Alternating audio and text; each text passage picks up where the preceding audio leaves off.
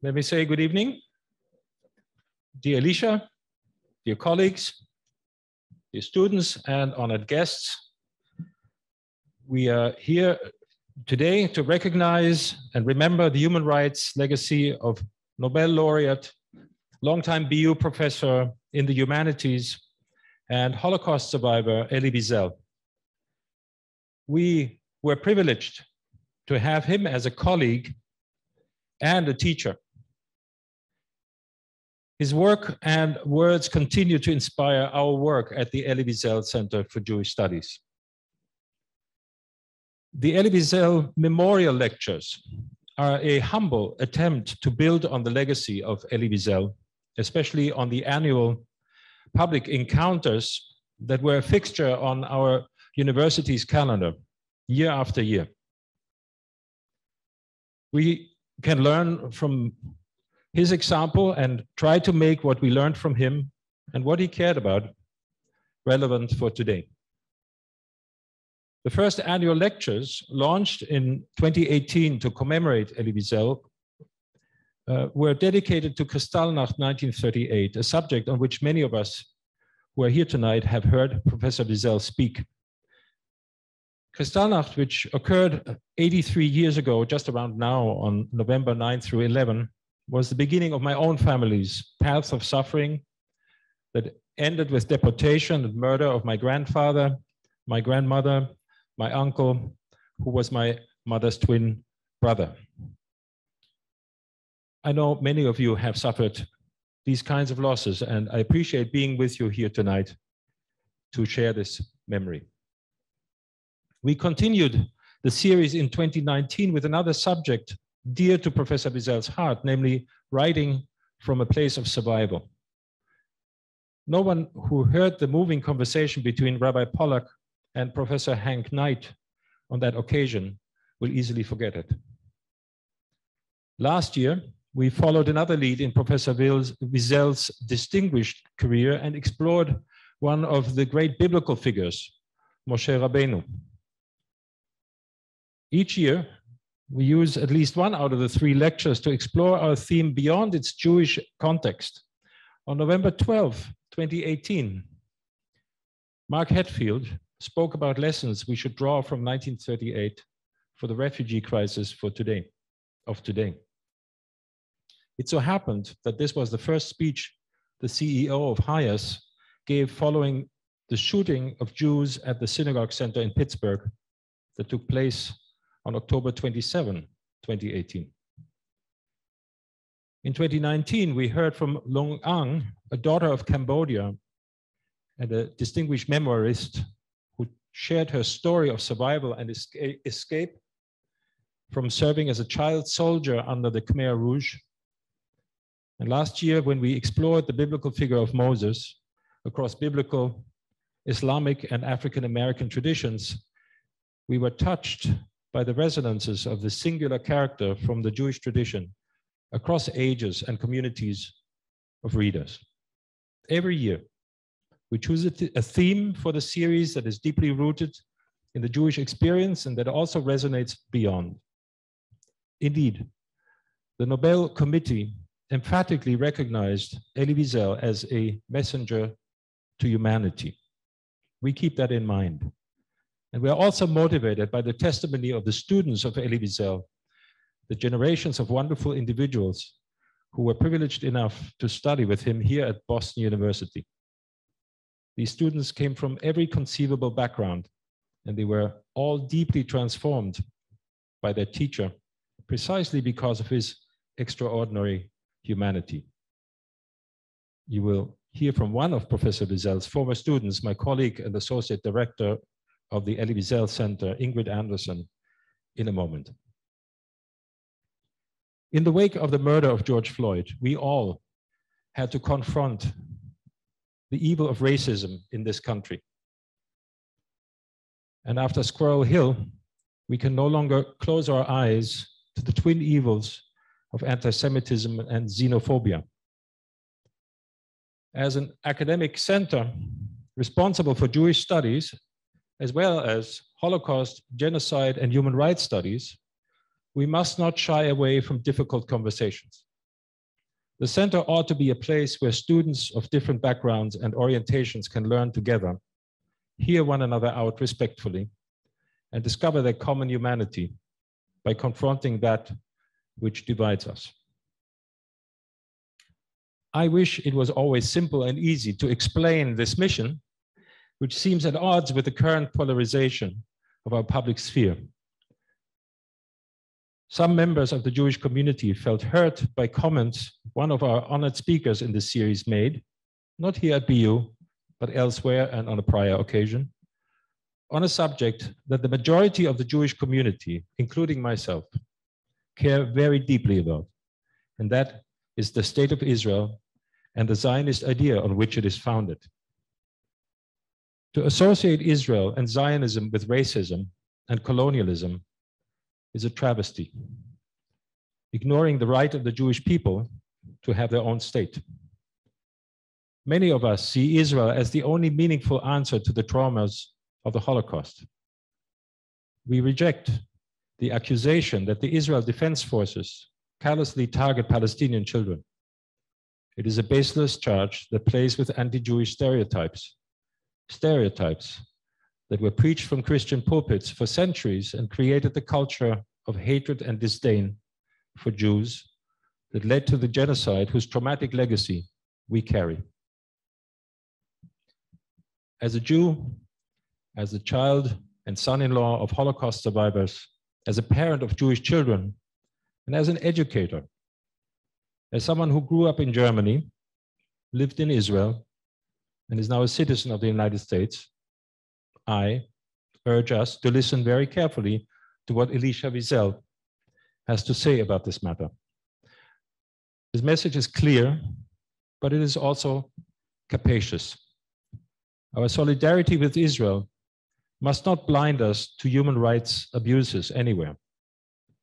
And our solidarity with the African American community in this country must not silence our concern with rhetoric that can easily fan the flames of anti-Semitism. We must call out anti-Semitism where we see it. And at the same time, we must continue the work of building alliances across communities for a better, more humane future for all. And now, here to introduce tonight's speaker is Dr. Ingrid Anderson, Associate Director of the Elie Wiesel Center for Jewish Studies.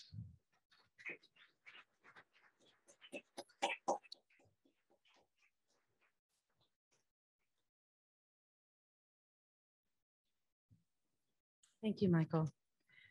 My name is Ingrid Anderson, and as Michael just told you, I'm a senior lecturer here at Boston University in both the writing program and Jewish studies. In recent years, I've also had the honor of serving as the Associate Director of the Elie Wiesel Center for Jewish Studies.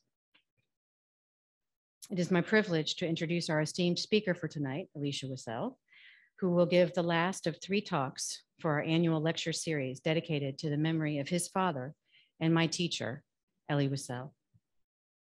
Before I do that, however, I've been asked to share with you tonight some sense of what Professor Wiesel's legacy is for myself as both Professor Wiesel's student and as a scholar and teacher of Jewish studies.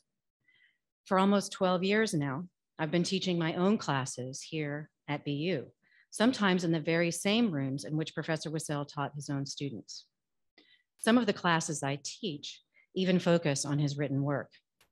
Yet when I'm asked to describe Professor Wiesel as a teacher, or to put into words the most important things he taught me, I'm almost always speechless. Where to begin? How to put into words what, in so many ways, feels like a deeply embedded driving force, the nature of which is so often ineffable. I still miss him. Sometimes it hurts to talk about him. The loss is too great. Yet tonight I must try to articulate these things, to honor my teacher, to celebrate his treasured son, and to say even a few words about how I try, humbly, both in my own classroom and in our work at the Jewish Studies Center, to continue Professor Wiesel's work in my own way. I met Professor Wiesel when I was 30 years old and a first-year master's degree student in Jewish studies. My advisor, Professor Stephen Katz, told me I should take whatever Professor Wiesel was teaching for as many years as I could. I took his advice. I know this may be hard to believe, but when I began my graduate studies, I knew close to nothing about Elie Wiesel. I had never even read Night. I went on to study with Professor Wiesel each fall for about 5 years. I even spent my first couple of years on campus as a work study in his BU office. The first book of his I ever read was Souls on Fire, for a class he taught on Hasidic thought. And man, that book changed my life.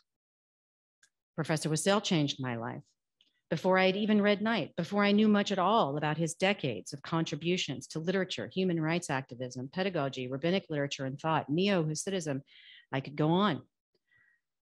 What seized my soul, what let me know that I had found a teacher, long before I knew anything about him, was the way he used Judaism and Jewish studies in the classroom, even when he was teaching texts written by people who had never heard of Jews. I could see in him the same fire that burned in me, a fire that demanded I make the world better in any way I could.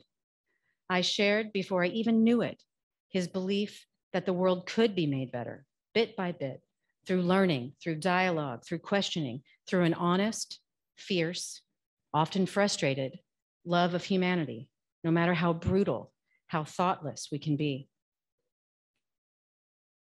He was often surrounded by staff, other students, even bodyguards, but I came to know him very well as a teacher and as a thinker. As a work study student, I was often assigned shelving duty, which I loved. It involved shelving and reshelving the many books that orbited the office. Sometimes I would catch myself spending a little too long thumbing hungrily through the volumes. He would let me borrow books sometimes. He even gave me a copy of a book written by a theologian he admired but disagreed with emphatically. "Take this one with you," he insisted as he pressed the book into my hands. I disagree with him absolutely, but he's an important thinker and needs to be heard. While I loved the content he taught, I was as intrigued by how he taught as I was by what he taught. He rarely taught his own work, or even texts considered Jewish in content. Yes, he taught the book of Job, what a great class, and he taught Hasidic thought, life-changing, but most often he taught literary texts from around the world in a series called Literature of Memory. But what I watched, as though my life depended on it, was how he used the particularity of Judaism to further engage in and support conversations of universal value. He did this deftly and with such grace, humor, and love for Judaism, for us, his students, for humanity, despite everything. This brings me to one of the most valuable things I learned from Professor Wiesel, that embracing our own particularity should make us more open-hearted rather than less, that it should make us all the more insistent that protection of every human's right to be particular in their own way, as peacefully as possible, is not just the right thing to do. It is a commandment, with or without God. The lesson that the particular enables us to embrace the universal is not something to be taught through a lecture. Rather, it should be modeled over and over and over again, even when it is hard, especially when it's hard. Perhaps the most important lesson I learned from Professor Wiesel, however, is deeply personal, something I think many of his students would likely say about their own experience as well. He taught me that the trauma I experienced as a child and as a young woman can inform who I am as a person, as a partner and parent, even as a professional. It could, in fact, guide me in very useful and powerful ways if I learn to honor it without allowing it to control me. Trauma can make us more capable rather than less. It need not destine us to a life of victimhood. Trauma could instead become another important tool that gives us insight into the human condition. He never said those words, of course. He showed me over and over and over. There were many times when I lost my way in graduate school, when I wasn't sure what I'd come here to say, and to do. But in those moments, I would remember to look back to the hours I spent thumbing through hundreds of books on Professor Wiesel's office floor, to remember the fire that burned inside me to make the world better, to read, to engage, to activate that same fire in others, to pass it on. And now, without further ado, please welcome our very special guest, Professor Wiesel's beloved son, Elisha Wiesel.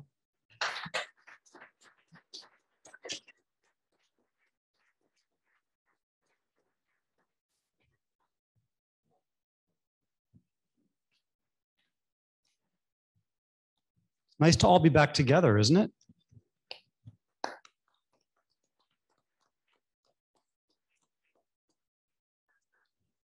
Thank you, Ingrid, and thank you to the Boston University community, students, and particularly Professor Michael Zank for the opportunity to speak to you tonight. I want to recognize that Professor Zank brings a true and passionate commitment to many things, to scholarly work, to ethics, and to free speech in particular. He brings these things to his role as director of the Elie Wiesel Center. I want you all to know that he invited me here knowing that he and I disagree on quite a few things, often sharply so, often on matters of import relating to my father's legacy. A lesser man, knowing the severity of these disagreements, would likely not have invited me to this stage, but he did, and it's a testimony to Professor Zank and to our ability to have had dialogue, real dialogue, in some of the preceding weeks. It's a testimony to his character. So thank you very much, Professor Zank, for allowing me to be here.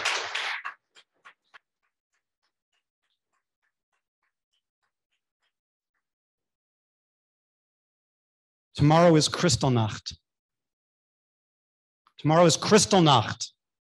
Can you hear the breaking of the glass?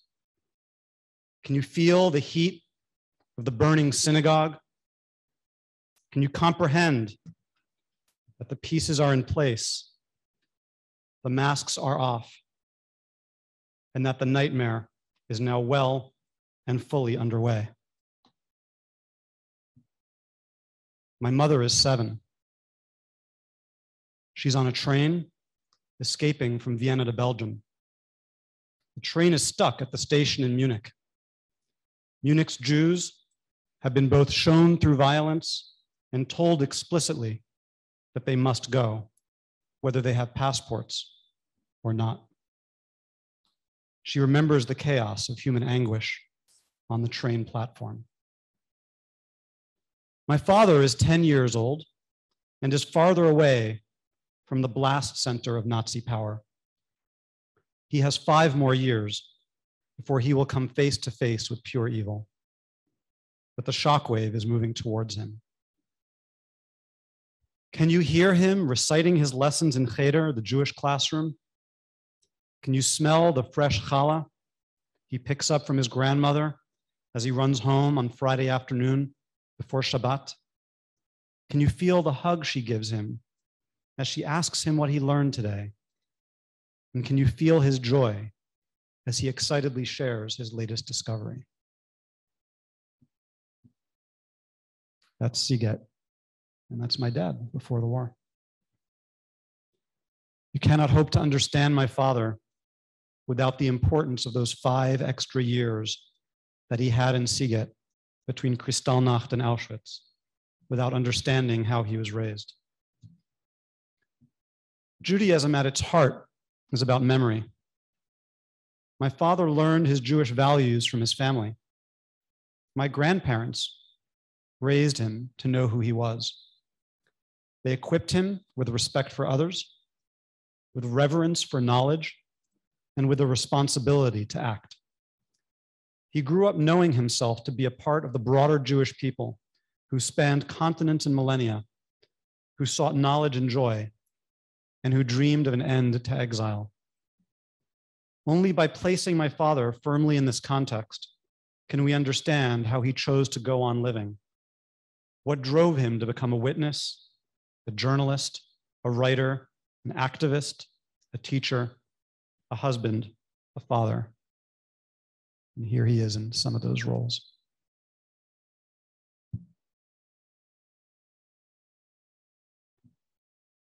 Both my father's waking world and his dreams were populated by Avraham arguing with yet embracing Hashem, by Yitzchak and Eov, Isaac and Job, walking off their sacrificial altars, determined to still live and praise life, and by the prophets, not only issuing warnings, but intervening directly in the affairs of kings and empires. And here you have a prophet intervening directly in the affairs of kings and empires. Let us follow my father then as he intervenes and learn how he approached his activism. I'm going to offer 11 lessons. These aren't commandments, they're not even suggestions. They're just observations that I have found useful. My father's career as an activist began with the movement to free Soviet Jewry. When he was sent to the Soviet Union on assignment for the Israeli press, he saw firsthand the plight of Soviet Jews who were forbidden to practice Judaism. It was his first opportunity to shape an outcome rather than report it after the fact. Published in 1965, The Jews of Silence helped fuel a movement that 22 years later culminated in 250,000 Jews and allies making their voices heard to President Reagan and Premier Gorbachev in Washington, D.C. on Freedom Sunday. And it was Hanukkah. In 2016, 2 days after my father passed, Natan Sharansky, the most famous of the Soviet Jewish dissidents who spent 9 years in prison for the crime of being Jewish, wrote, Wiesel was uniquely perceptive in realizing that without this power to generate fear and isolation, the entire Soviet system could fall apart.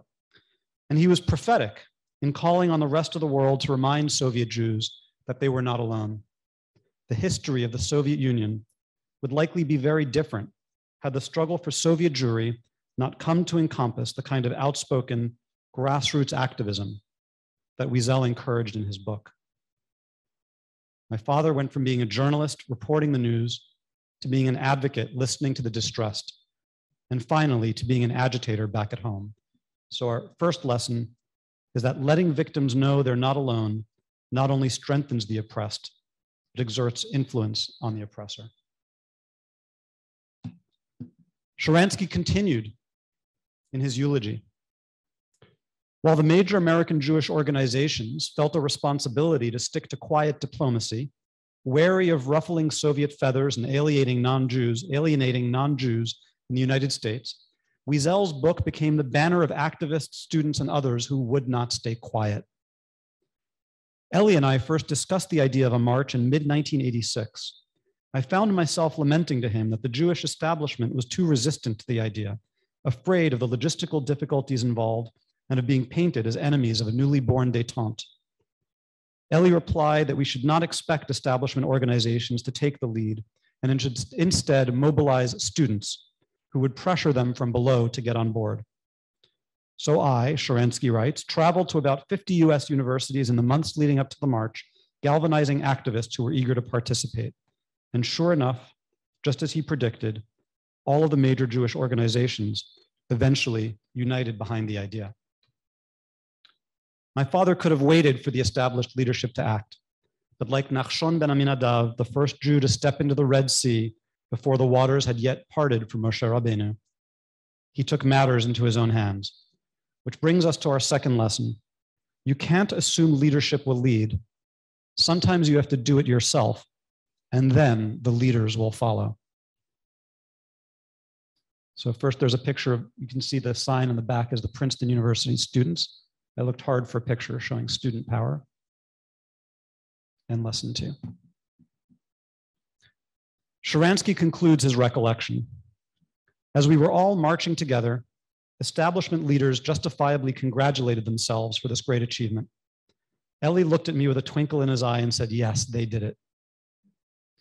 Rather than splitting hairs about who had been more influential, He credited the power of the Jewish world as a whole. We had been right to act as we did, to make noise and push for change through our own resolute campaign, but we needed the establishment to see our efforts through. Elie understood exceptionally well how to unite these two forces for the common good. So the third lesson then is to always treat others with respect, especially those who share your vision, but not your tactics. My father could have argued over who deserves credit, but that was not his style. See, it's actually at a Federation panel, and here they are shaking hands and being happy to see each other. I remember my father schlepping me to the Soviet Union. Here we are, actually. That's in one of the great shuls of Moscow, before Sharansky was released. We looked nervously over our shoulders as the KGB followed us on the Moscow subway. I was 6 years old. I was even younger when I traveled with my parents to South Africa in 1975. My father was there to speak to the Jewish community and educate himself on apartheid while he was there. And it was a trip very delicately arranged with the South African government. I had at the time a Jamaican nanny named Rosemary, whom we very much loved. I was 3, and she was traveling with us. And I'll never forget hearing about this, that my father told our hosts, if for 1 second she feels treated in any way less than our full equals, we're turning around and going home. And if you think my criticisms of the regime are already bad, you will have no idea what hit you. It's going to be hard to see, but this is actually a letter from the South African Zionist Federation to the hotel at which we were staying. And it says, we have been assured that we have been advised that the governess is Jamaican by birth, and we have been assured that cordiality will be extended to Mr. and Wiesel, will also be extended to their governess. They, some work happened to make sure that there were no embarrassments. So lesson number 4 is set your boundaries, even as you're an activist, around human dignity. In 1985, most of you will be familiar with this one. President Reagan's advisors had arranged a trip for him to visit a West German cemetery in Bitburg, where SS officers were buried. The news broke in the weeks before my father was due to receive a congressional medal at the White House. My father tried to give the president a way out, asserting he must have received bad advice, but it wasn't too late to change course. And he suggested that he visit Jewish concentration camps instead. He gave clear and consistent private warnings to the White House that he was planning to confront the president. His speech became a timeless example of speaking truth to power. But I want to point you at 2 maybe less obvious lessons. Lesson number 5, always publicly give a way out to someone you're trying to influence, to someone with whom you have a disagreement. And here you can see my father. I'm not sure if this was the case he was pleading in the Oval Office at the time, but it might have been. And lesson number 6. Oh, hang on a second. Lesson number 6, always provide private warning of your intentions, especially when you are going to challenge someone, as a gesture of respect. This allows for the building of trust rather than surprising someone. If your cause is just and your arguments are solid, there is nothing they can prepare that will harm your case. It is possible they may not even realize your perspective. The great King Solomon was even chastised, the Talmud teaches us, for judging others without first giving warning. And here you can see from my father's memoirs, he writes about how he gave an advance copy of his Bitburg speech, where he said that place is not your place in advance. He didn't want the president surprised.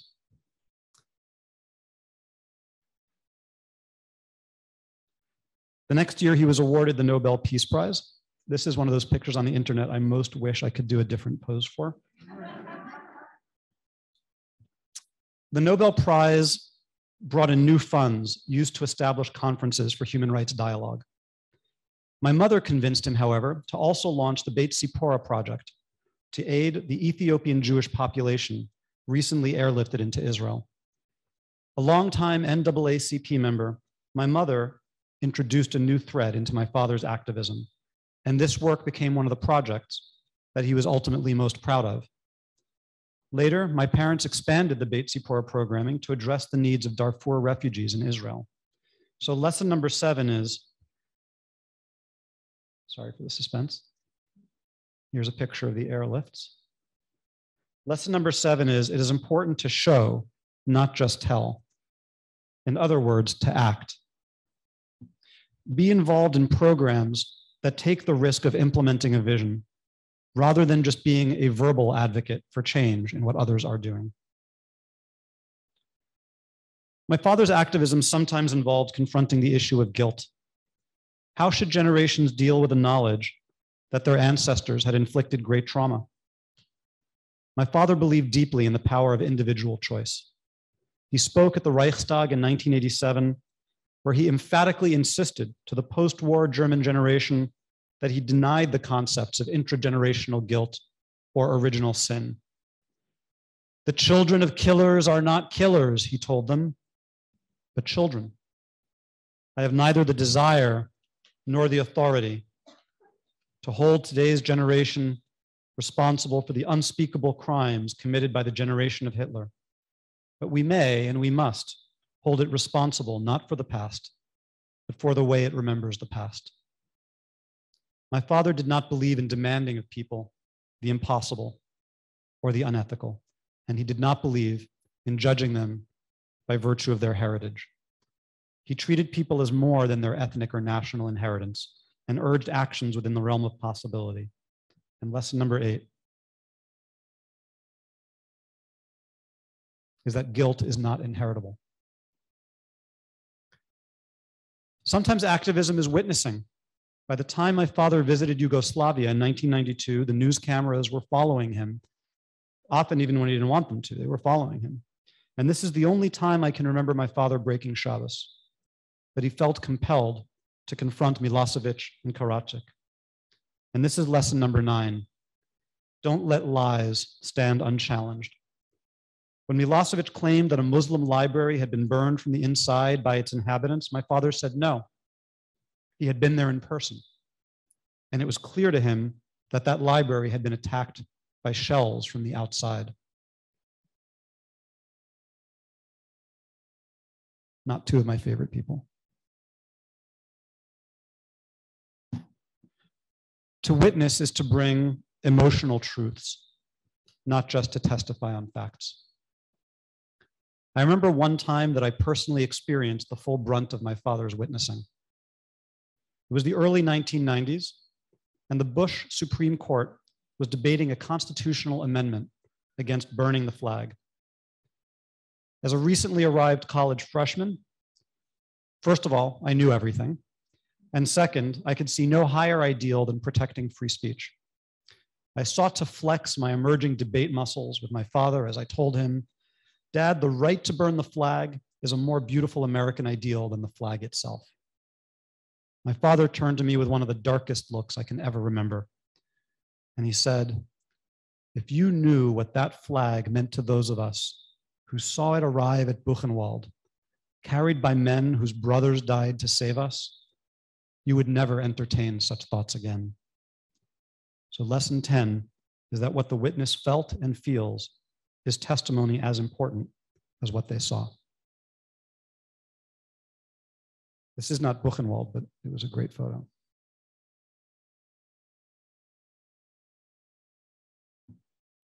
I remember one time where my father had to overcome his anger to serve the greater good. When my father in 2006 attempted with King Abdullah of Jordan to restart a stalled peace process with PM Mahmoud Abbas and Prime Minister Olmert, I knew it was difficult for him. Until then, my father had always refused to meet with Holocaust deniers. And Abbas's PhD dissertation had involved Holocaust minimization, alteration. My father used the opportunity to do what he did best, to ask questions. Would Abbas condemn suicide bombings? He would. Would Abbas respond to the problem of instigation in Palestinian textbooks? He said he would. Whether he did or not is a different story, but to get him to say it alone was very important. So lesson 11, it's important to ask direct questions when you have the opportunity, even if they seem obvious. Because if you don't, who will?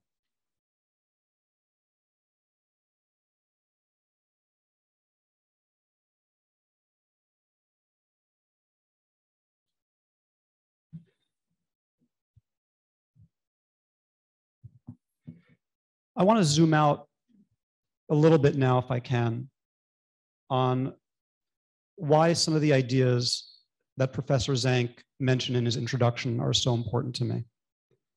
Why it's so important to me that when falsehoods against Israel are spread, we need to stand up to them. We live in a world where, particularly in the academic setting, Israel is under violent attack. And reasonable people will disagree about this. But my father happened to believe, as he wrote in the book A Jew Today in 1975, talking about the famous Zionism is racism statement that the Soviet Union got passed at the UN, which Professor Zank mentioned. My father essentially wrote that that's just a continuation of the lie, that our enemies pitted us against the world, and when they failed at that, they tried to pit us against each other. So my father in particular always took falsehoods against Israel very seriously. I know not everybody thinks that falsehoods against Israel are an attack on the entire Jewish people, but my father thought they were. So you have a context in which BDS runs rampant at many universities. Jews on campus feel less safe than they have in quite a long time. You have a world beyond the campus. You have the Middle East and North African editor for Twitter, the curator for this content, has a history of praising Farrakhan. The New Jerusalem correspondent for the New York Times has been found to have said that Hamas and Hezbollah are not terror organizations. These are people with incredible responsibility for curating and reporting content. So we live in a difficult world. We live in a world where when falsehoods accrue and we're told a narrative that the Palestinian response to the creation of Israel was dominated by nonviolence, sadly, we know that wasn't true. Arab armies repeatedly tried to push Israel into the sea. When we're told that Zionists have a share of the blame for the difficulties that African Americans face in voting, I don't see it that way. And I don't think my mother, who marched for civil rights, sees it that way. And obviously, when we talk about Israel targeting children, is when we need to be the most careful of all, given the long history of the church and our enemies saying that we do terrible things that we have never done. The dialogue part is important too, though. And I'm very, very glad that the professor mentioned that. Because I believe the right way to attack falsehoods when they're being repeated, and I know that this may sound strange, but this is something I feel I learned from my father, which is the importance of extending the benefit of the doubt. I'm sure it has happened to some of us in this room that we have at time to time engaged in something called lashon hara, gossip. We may have even passed on something that's not true. May have happened to every one of us in this room.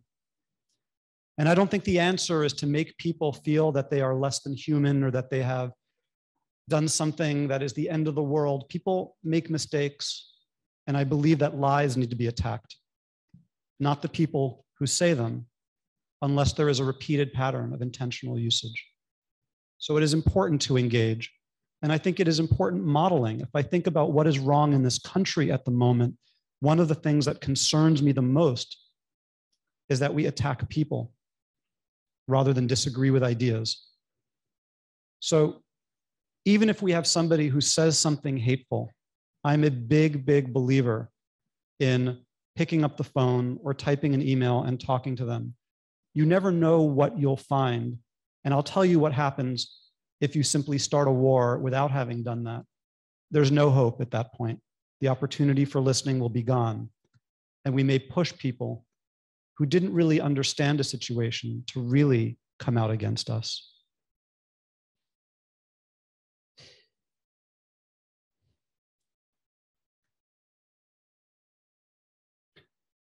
I'm very, very optimistic for what this center can be and what this center already is and what it can stand for at a time when so many Jewish studies centers in the university spectrum of the United States have sadly become more and more platforms for Israel and Jewish memory to be attacked.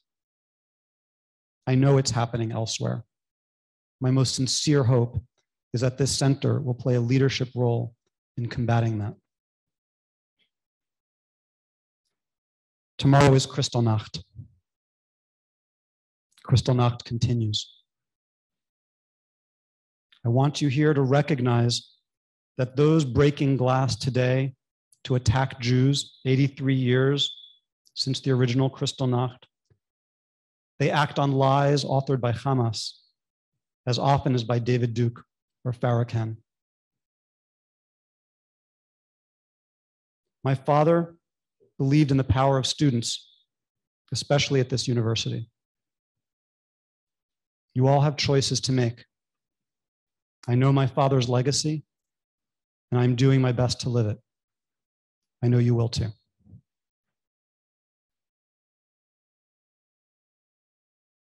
Oh, I ended it, but there was a nice picture of my dad at Boston.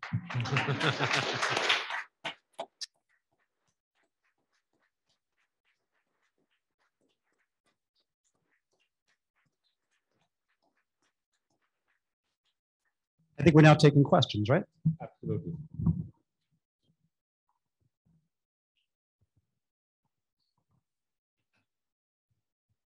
I think we have microphones and microphone runners. So if you want to ask your questions and comments, just raise your hand and somebody will be there with a microphone. Back. Hi, thank you. I'm an alumni. I studied with your father once. My father is a Holocaust survivor as well. I really took your lessons to heart, and I think that a number of the lessons, I want to actually use those lessons for my question, which is speak to things directly. How do you think your father would feel about what's happening right now in Israel?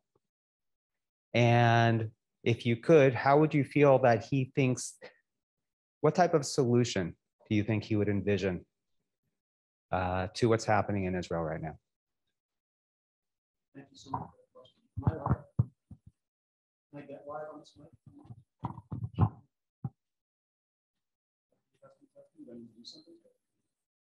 There might be a button.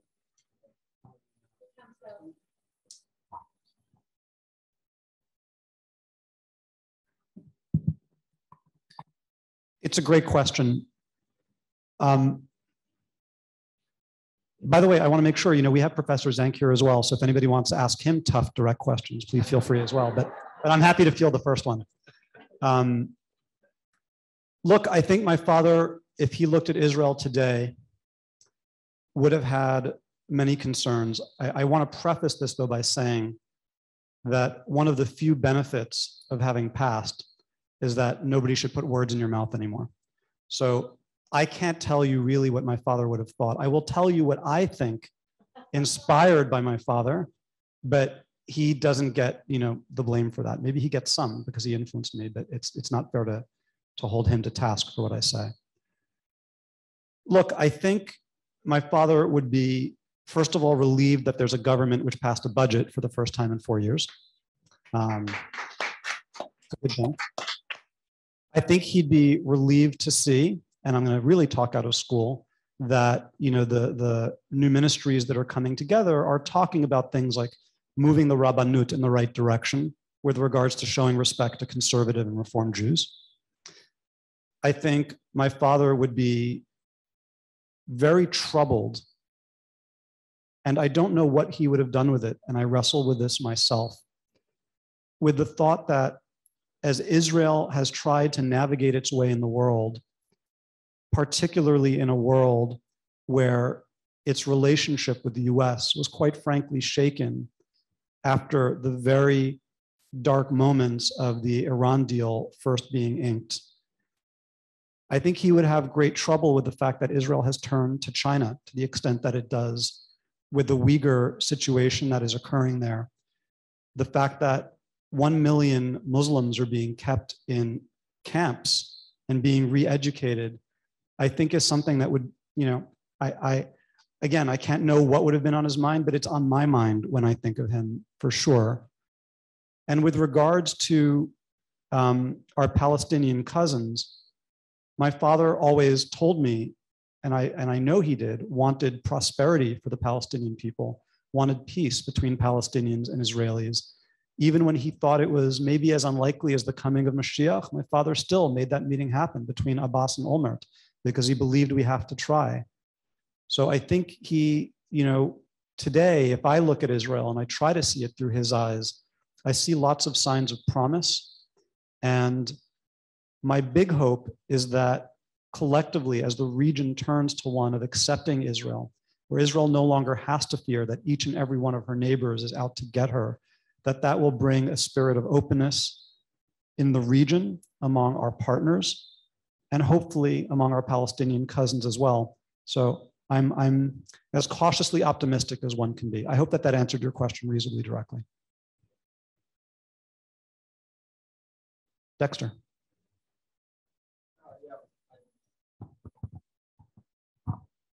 One of the things that I have seen over the past 2 decades is how non-Jews use Jewish self-criticism as a weapon against the Jewish people and their sovereign state.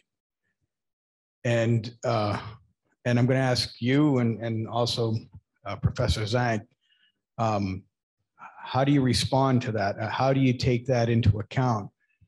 And I am a non-Jew, but when Jews argue amongst themselves, how do you take that into account? And is it fair to even expect for you to take that into account? I'm not sure I fully understood the question, but I'm happy to take a whack. If you understood it, then go for it. No, you go. Okay. I think if what you're suggesting is that the fact that we as a Jewish community are so vocal in exploring different ideas and criticizing ourselves and each other, is that a liability on the world stage when other tribes, if you will, don't do that to quite the same extent? I happen to think that our history of free speech and our history of arguing ideas on their merits is part of who we are. It's look at the Talmud, look at everything we are, our rabbinic arguments, these intergenerational arguments that go back thousands of years. I think it's in our blood. I think, God forbid we ever stop arguing. Then something would really be wrong. On the other hand, I think it's important when we're trying to get something done to establish tent poles of what it means to be within reason, within Am Yisrael, within our people. And I think when you find that we have people within our community who outright call for violence on non-Jews, which God forbid it happens sometimes, like you see it in some of these settler communities, it turns my stomach. That should be considered out of the tent of what's acceptable discussion within the Jewish world. But simultaneously, when you see people champion the idea of a two-state solution, of a one-state solution, why can't we all just let there be a Jewish minority again? Everything will be fine. I think, that too is very dangerous. And that at that point is really saying that the Jewish state of Israel needs to end. And I think that type of discussion has to also be marked as beyond the pale. So I think that there's a very wide range of acceptable political dialogue around whether it's Israeli policies or how the American Jewish community needs to conduct itself, that within that every idea should be argued by those who feel passionately for it and responded to and dissected. And that, I think, is part of our vitality. But outside of that, no, I don't support that. Yeah, I completely agree with what Elisha just said. I just want to also recall, maybe not as immediately relevant, but something to keep in mind is like when the rabbis tried to explain the destruction of the Second Temple, one of the answers they gave was that it was destroyed because of civil war among the Jews. That is, the disagreement can also go too far, obviously. So there is a danger in quitting solidarity with one another. And I think that's a very good point that you actually made. I also want to remind us that we just had the anniversary of the assassination of Yitzhak Rabin, and he was, of course, murdered by a fellow Jew. So this is a serious issue that we cannot not ignore, that the fight between different factions can also go too far. So as much as I love the culture of debate, there has to be some ground rules where we have to agree. And that's the same in this country as well. It's not just among Jews. It's the beauty of open discussion is that, you know, when Michael and I were talking over the past few weeks, Michael would be saying free speech and I'd be saying responsible speech. And here you've actually gotten us to switch. So that's actually part of the beauty of having some of these discussions like that. That's great, right? You know, my father's head is active in my father's voice is kind of active in my head. So I have to put one more thing out there, which is when we talk about self-criticism, I think it's very important to understand who the self is. I think that American Jews have an obligation to be extra sensitive when criticizing Israel and the Jews who live there, because we don't have our children in the IDF putting themselves in harm's way. We are not paying the taxes. We are not politically active there fighting for one party or another. I'm not saying that there shouldn't be any, but I think that there is plenty for us to be critical of as American Jews. I think American Jews should be absolutely having a deep introspective moment on what we can or should be doing differently. And I know for a fact that Israeli Jews are having that about themselves each and every single day. Now, Israeli Jews are not talking about us so much. I don't think we're so important to them in their day-to-day dialogue, but we shouldn't be so insulted about that. On a more hopeful note, we've had major progress made by the Abraham Accords. And I'd like to know what you think in channeling your father and both of you to speak about the Abraham Accords in terms of what that model portends for the potential for Israeli and Arab improvements in relationships down the road and possibly paving the way for Palestinian-Israeli reconciliation too. Sure. So the Abraham Accords were, of course, an unbelievable breakthrough in diplomatic relations between Israel and its Arab neighbors. And it is something that I hope will lead to lasting relationships of the state of Israel and its economy and its citizens with the Emirates and other Arab states around. I think the détente between Israel and Arab states around is extremely valuable for everybody, and it helps calm down the Middle East in all kinds of ways. I hope that we will have a serious analysis of those things in the spring with our next Yitzhak Rabin Memorial Lecture. And if you have a good speaker to suggest, I would love to hear your thoughts. On the other hand, we cannot ignore the fact that the enemy of your enemy is your friend. So Iran is, of course, the big factor in Middle East politics. And it needs to be kept in mind how this realliance of Israel with a number of Arab states is kind of strategic or tactic in terms of the positioning vis-a-vis Iran. That is this a true interest in cooperation on the part of the Arab states, or is this just a tactical move? I think that's all 100% correct. And the only thing I would add is, first of all, I hope that ultimately the Saudis do join the Abraham Accords. And I think that what you will find is, although we may have concerns about the degree to which some of these parties to these new, to the Abraham Accords have evolved in their own civil rights and their own granting of democratic rights to everybody, I actually think that Israel being a partner on the ground, a neighbor, a world where you can see the LGBT community treated well, where women can not only drive, but are fighting in the Air Force, or are having every possible job. I really believe that ultimately we're going to be a force for liberal values, that Israel will be a force for liberal values into the whole region, which has always been at the heart of the US and Israel alliance. And I think we're going to see that play out too. How are we doing on time? Do we have time for one more? Yeah, one more here, the student in the first row.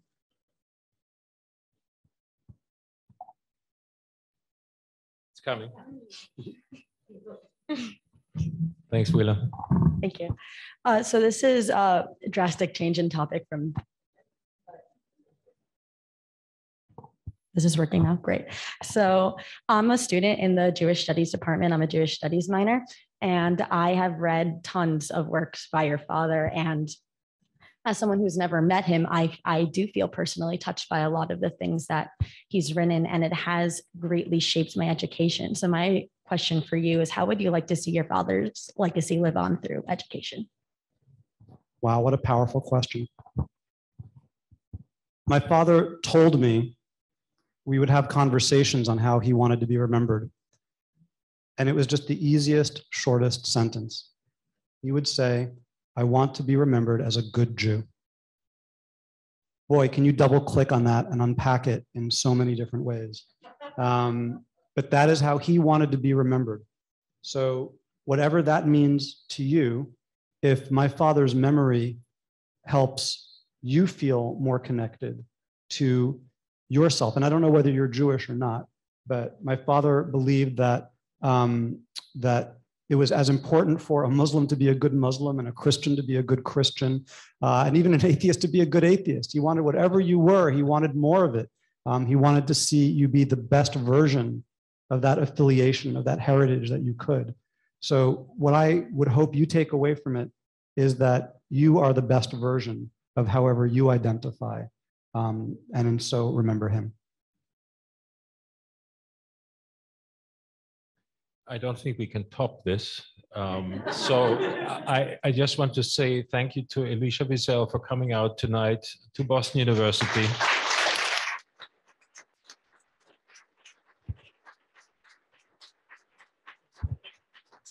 And I also want to thank you for coming out tonight, because this was amazing. Thank you so much. Thank you, guys.